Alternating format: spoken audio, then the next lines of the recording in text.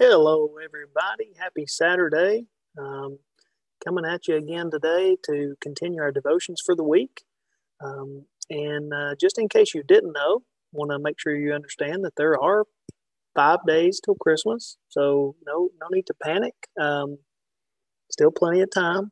All you procrastinators, there's still plenty of time. But hope everybody's doing good today. We're going to do a short devotion today. It comes from scripture that we've been looking at this week, and the guys have been in different scriptures, but this one comes from Isaiah 9, verse 6. And so I'll share my screen with you here, and we'll get going on our devotion today. But first of all, I want you to know that today we're going to be talking about the Prince of Peace. And the scripture that we're looking at in Isaiah chapter 9, verse 6 is it actually tells several names for Jesus, but let's read this together, and we're going to focus today on the Prince of Peace. But Isaiah 9, 6 says, "For unto us a child is born, unto us a son is given, and the government shall be upon his shoulder, and his name shall be called Wonderful, Counselor, Mighty God, the Everlasting Father, the Prince of Peace." And so that's what we're going to talk about today. But before we get into that, I want us to talk about the different types of peace that we maybe need to understand to be sure we know what we're talking about when we refer to Jesus as the Prince of Peace. So there's a couple of different kinds of peace that come to mind. The first type of peace that comes to mind, obviously, is the type that is known among the world, which would be, peace among people. So when you think about that, that would mean no war, no fighting, nobody's hitting one another. We don't have physical wars going on between countries and that kind of thing. So when you think about peace, that's one way that you can think about it. Secondly, and one that we want to focus on today, there's a type of peace that is an individual internal peace that we only find through a relationship with Christ, because we know without a shadow of a doubt that our life is safe in his hands.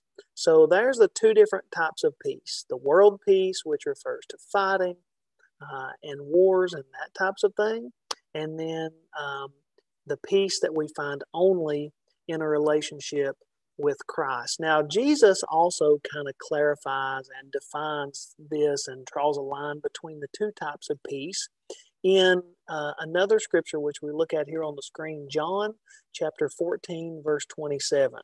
So when we read that, it says, "Peace I leave with you." Now look at this. "My peace I give unto you. My peace I give unto you. Not as the world giveth, give I unto you." And then he says, "Let not your heart be troubled, neither let it be afraid." So we want to talk about this. Jesus says that I leave peace with you, but it's my peace, not the peace that the world will give, right? So what we see here is that the peace of Jesus is a one and only kind of peace, right? And I think that maybe we have a misconception that especially maybe among non-believers, that they say, "Oh yeah, I have peace in my life because my family's not fighting with one another. I don't really have any enemies that are out to get me.